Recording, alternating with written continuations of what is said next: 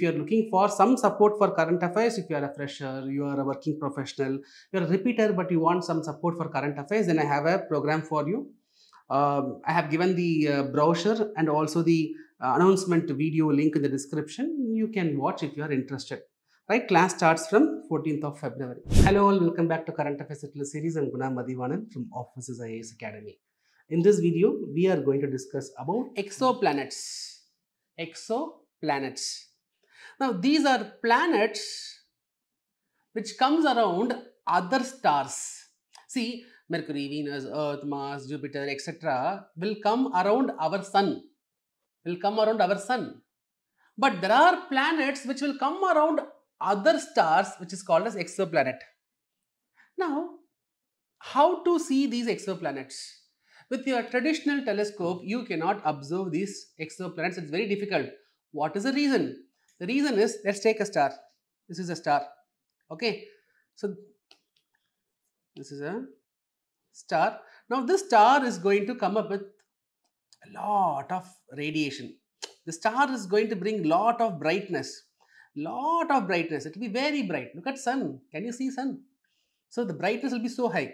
So, if there is any planet,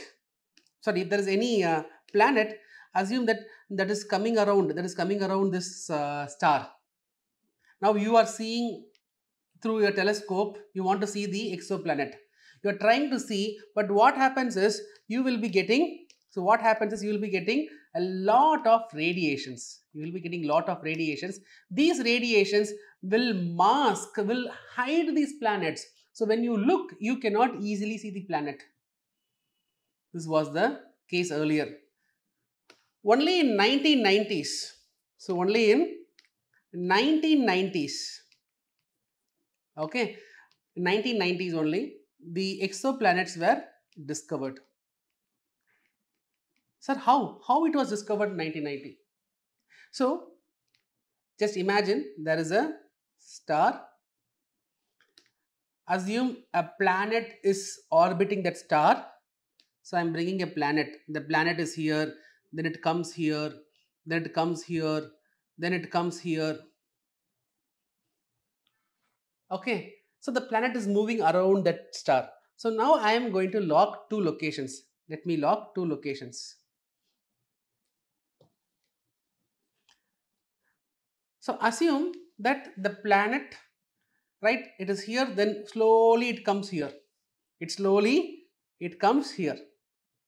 Now, because of the brightness coming from the star, that brightness is going to engulf. It is going to engulf this planet. So, when you look it from a distance, when the planet moves, it will appear as if the star is wobbling. Right? The star is wobbling, but star is not wobbling. This planet is moving from one place to another place. When it moves, it is going to bring more, it is going to divert this brightness. So, let's say the planet is here, the brightness will extend there. The planet is here, the brightness will extend there.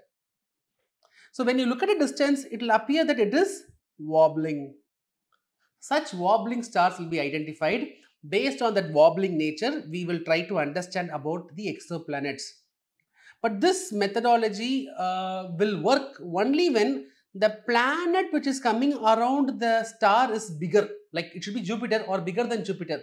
Only then you will have observable changes, or else you will not identify it. This was the method which was used in 1990s.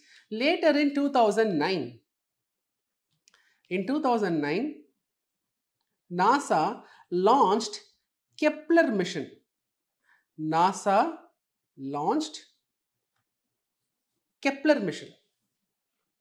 So this Kepler mission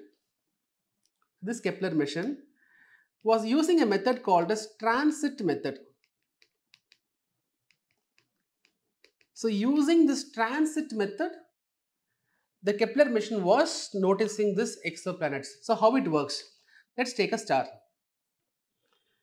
Okay. Let me draw it here. Let's take a star.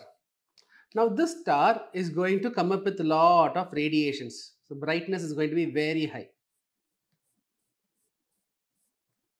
Now imagine a planet is orbiting this star. The planet is somewhere here. The planet is somewhere here. This planet is orbiting around the star.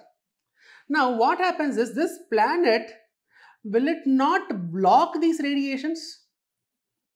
Right? This planet is going to block the radiations.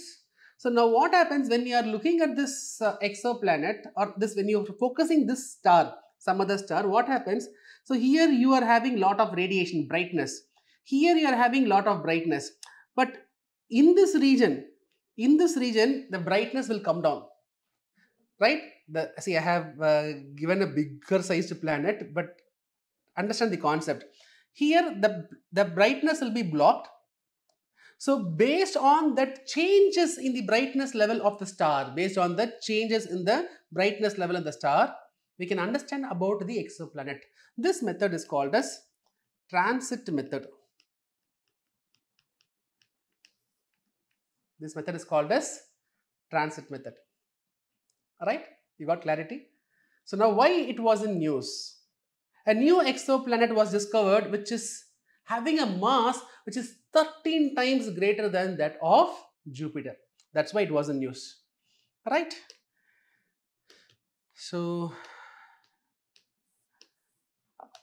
these are planets that orbit around other stars. It is very difficult to see directly with telescopes. So we need to have other ways. So in 1990s, the first exoplanets were discovered.